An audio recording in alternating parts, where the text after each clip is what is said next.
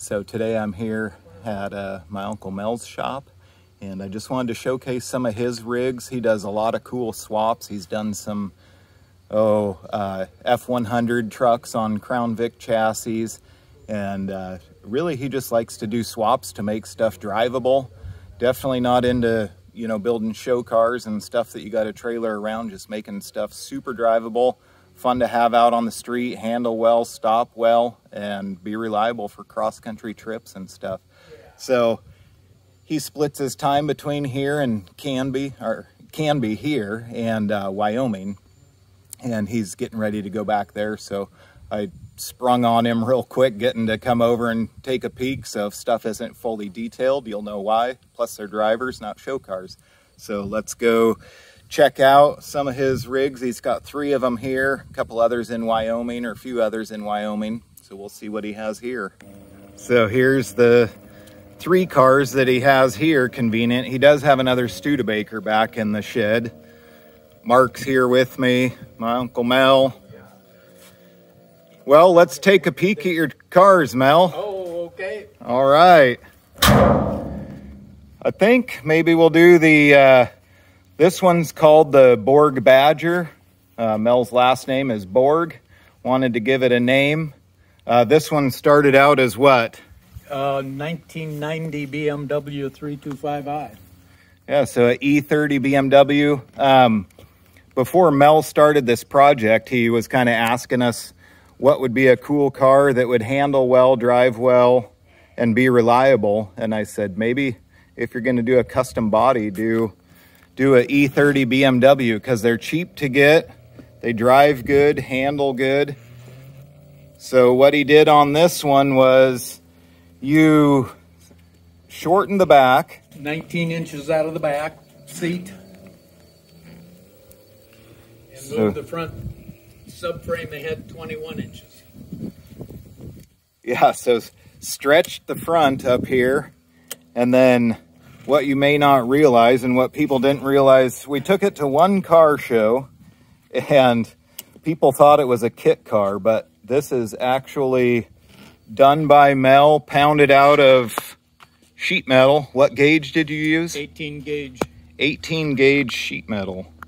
Flat sheets, and he pounded all out. You made the wood skeleton called what? I can never remember. It was a full wood buck. A full wood buck.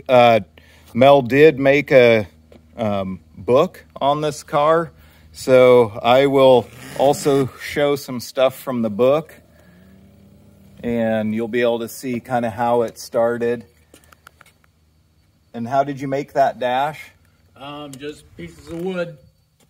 It's mainly yellow cedar and then some barbecued poplar. It's pretty awesome. Did all the door panels, still some Beamer interior. It was also a 4-door, so I stretched the door 6 inches and got a 2-door glass. That's pretty amazing. So all the stainless pieces that you see, Mel cut and bent up all of those. The bumper back here, he made all that. Everything on here is hand formed. The tail lights. See if I can get another view here. Does one of you want to pop that door over there so we can see the LED lights? So Mel made all the interior as well. Got some cool LEDs in there. There you can see the door panel a little bit better. So yeah, just a good mix between some original BMW stuff and other custom stuff. What's amazing is just to see the craftsmanship and how everything is formed. Did a cool idea here with the grill. Trying to figure out how to do a custom grill, and decided that polishing some carriage bolts would be the way to do it, and it turned out super awesome. So he formed all this grill, which if anybody's formed metal, that would be a lot of work. stainless steel especially. Yeah, stainless steel especially thick stuff too. It's not just thin, chintzy stuff. It was 1/8. To finally get the shape I needed, I had to get the 10-pound sledgehammer out. It was either that or give it up and make it out of plastic. I'm glad you didn't give it up. How many hours do you think you have into it? Well, between 2 and 3. 2 and 3,000? Yep. It was 3 years elapsed time, and I worked pretty steady on it. That's impressive. So what I think would look good, so these are the E30 wheels. What would be cool is if we could find some maybe wires like on the Jags from what vintage does this look similar to? 50s, the 52. Yeah, Jay so Leno's blue one. Jay Leno's blue one. Yeah, it's got definitely some cues from Jaguar. What else did inspired you? Cabo Lago. Oh, I don't even know what that is. That's Jay Leno did a program on that. I'll have to watch that. It was one from one of the museums.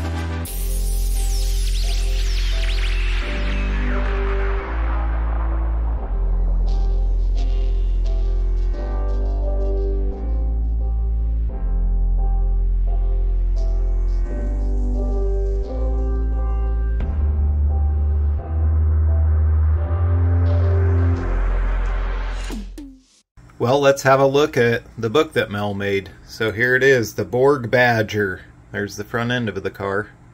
There's another shot of it right before we took it to a show in Canby. It was the Cutsforth Cruise-In show that's pretty big here in town. So there you go. He wanted to build a car, but not the mechanicals. And there was one of his renderings that he drew. One of the many. There was the donor car that he purchased. And there's the car finished. Kind of cool to see the difference side by side. Here you can see he lined up these pictures with the door handles lining up, so you can get a little bit of a feel. There you go, 19 inches out of the back seat, and the front subframe he extended 22 inches. Doing a little bit of chopping apart on it. Added 6 inches to the door. Used glass from a two-door. Fitted hand cranks from an F-150. Yep, sounds easy, but I doubt it. I remember him talking about how much of a pain in the neck it was. Here's the wood buck. Some of the beginning stages of kind of fitting it on there, seeing what he liked. And I'm always just super amazed at just the talent that it takes to even make a wood buck for one of these. I wouldn't even know where to start. Keep on keeping on. Keep working on it till you get what you like. There you can see back fender. Got that pounded out. Another shot of the nose. Kind of see how that's laid out there. The pesky strut towers getting in the way up in that region. You can see the patches there for the door to show what that's going to be like for lengthwise. I gotta say, I love this picture. Of course I'm biased because that's my son when he was probably, I'm guessing around 2 years old, I think. Again, this was made out of 18 gauge cold rolled steel. Lots and lots and lots of pounding and beating and pounding and more beating and pounding. Here you can see it's really starting to take shape. Those headlight buckets. Now that's, I don't even know how you build those. That's kind of crazy. Have more talent than me, that's how you build those, I guess. Isn't that the truth?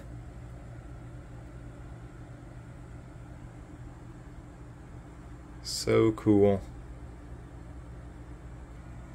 You can really start seeing it take shape here.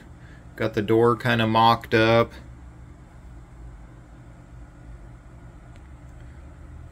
Front end is welded together and starting to take shape. There's the grill he talked about. I can't even imagine. There we go, 1/8 inch stainless steel. And he did beat that all out of stainless right there. Super impressive.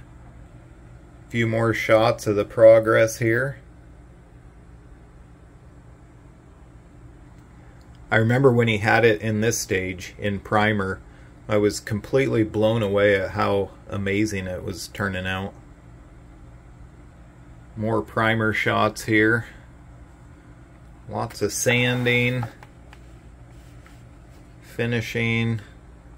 Sorry if my phone distorts some of the angles here.